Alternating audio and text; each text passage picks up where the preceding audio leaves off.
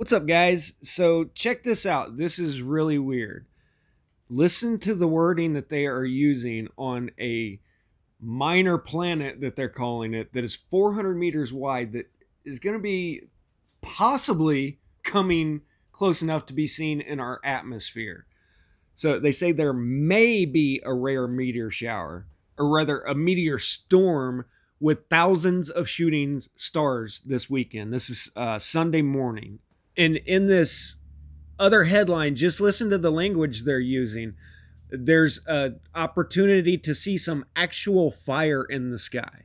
So they say meteor storms are meteor showers on steroids, and thousands of rocky debris fall through the atmosphere, creating cosmic fireworks. They say this 2006 GY2 asteroid is known as a double minor planet and may provide dense stream of debris.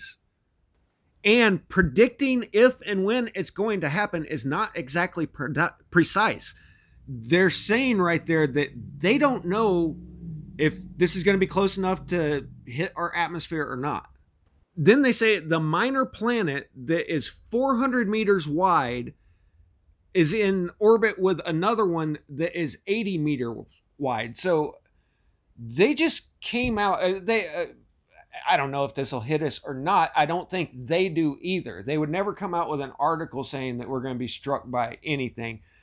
But it's saying right here that a 400 meter wide asteroid could come close enough to be burning up in our atmosphere. Now, to put that into perspective, the Tunguska event, they say, was 50 to 80 meters. And this was an airburst that completely leveled forests.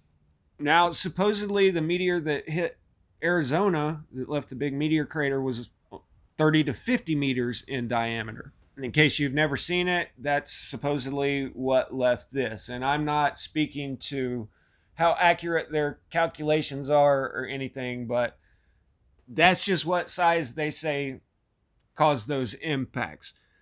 This one, 5 times larger than that. Quote, while the density of the debris field is unknown, the fact that this object is a double minor planet may provide a dense stream of debris. Now, they don't say anywhere in the article, oh, don't worry about that big 400 meter one. And they say that we're likely to go through the debris field of it. But if they're not sure if we're going to see the debris field or not, then it's pretty obvious that their calculations aren't spot on about this.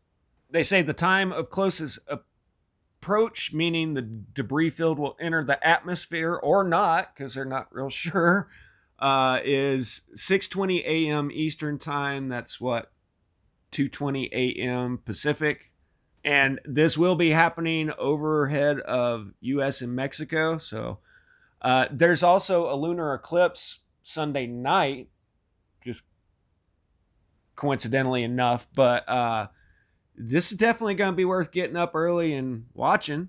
Now, I'm not trying to tell anybody that there's a 400 meter wide asteroid that is hurtling towards Earth right now that's going to be actually close enough in our atmosphere if Newtonian physics are correct, but there's a 400 meter asteroid that's going to maybe be close enough to hit our atmosphere or the debris field. They're not real sure.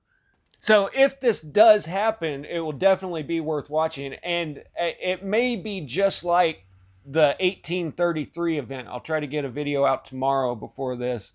And it was just that. It was fireworks in the sky, but it was crazy because some of the stuff they say is like exploding 10 feet off the ground.